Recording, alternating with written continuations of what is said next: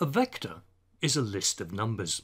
A geometric vector can be represented with an arrow which has both magnitude and direction.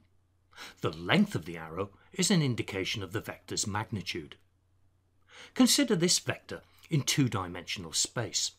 If you want to calculate its magnitude, you can make use of some basic geometry, namely Pythagoras' theorem.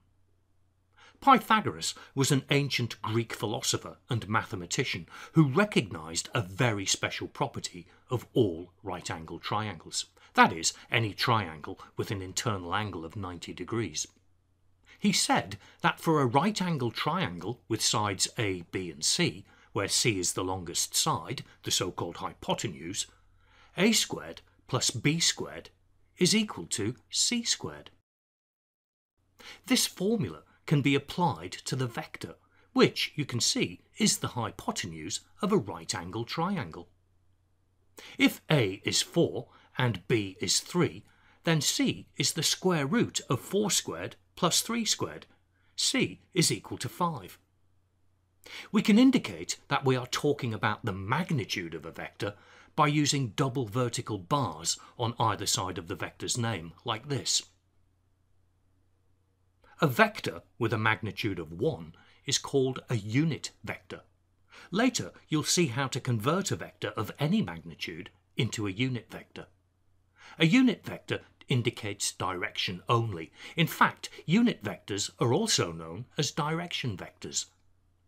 Unit vectors are particularly important in computer graphics to indicate the directions of the faces in a 3D model. Unit vectors are also important in quantum computing when describing qubits.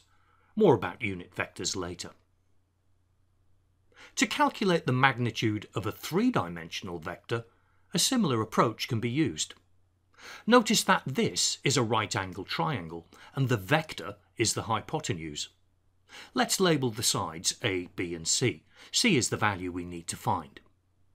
According to Pythagoras, we can calculate C if we know A and B.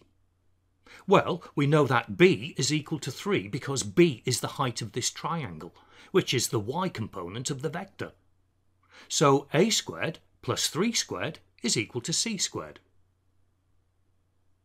To get the length of the side labelled A, notice that we have another right-angled triangle laid flat on the floor, and A is its hypotenuse.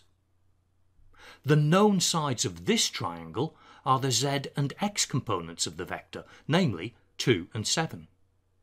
So, applying Pythagoras again, 2 squared plus 7 squared is equal to A squared. This can now be substituted back into the equation for the original triangle, which gives us a value for C squared, the square root of which is the value of C. You may have noticed here that for a three-dimensional vector, the magnitude squared is simply the sum of the squares of its three coordinates.